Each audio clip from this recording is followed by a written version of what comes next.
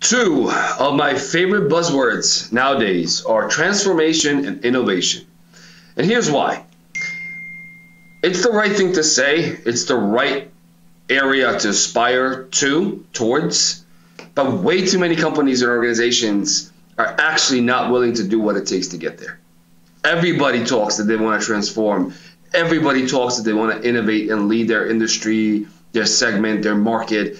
Everybody talks that they want to be customer focused and centric and really provide the value that customers want and need based on the market demands, based on competition and so forth. However, very few actually do it because you know why? Because it's work. I've experienced this firsthand, and I have a number of friends who have experienced it as well in the last several months, where folks talk about how they want to change, how they want to grow, how they want to do things the way things should be done in the year that we live in. And they want to be anticipative of needs that are coming over the next 2, 3, or 5 years. And then when you outline and lay out the process and the plan and the hard lifts that will need to be done, way too many of them back away and say, yeah, we're not going to do that because, X, Y, or Z, maybe we're not ready, or they come up with some other nonsensical excuse as to why that progress is not starting or hasn't started already.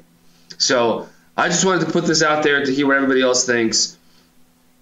True reimagining of your company, of your business model, true transformation and innovation, right? They all, whether they're directly led and empowered by technology, they're all partnered with technology in some way, shape, or form.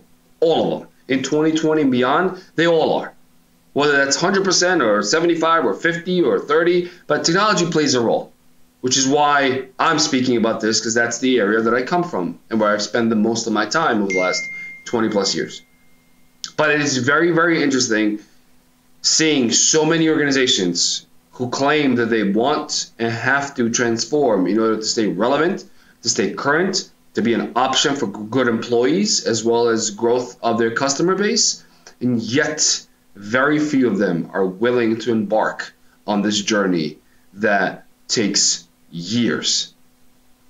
And the changes, many things, the way they've been done over the last decade or two, and gets people uncomfortable. And most people are creatures of habits and creatures of comfort, and therefore they choose not to proceed. Have a wonderful day. I wish you all the best. If this is the first video you see, please consider subscribing and sharing it with your friends and colleagues. And as always, and most importantly, please leave your thoughts and comments below this video on the topic I just covered. Have a great day.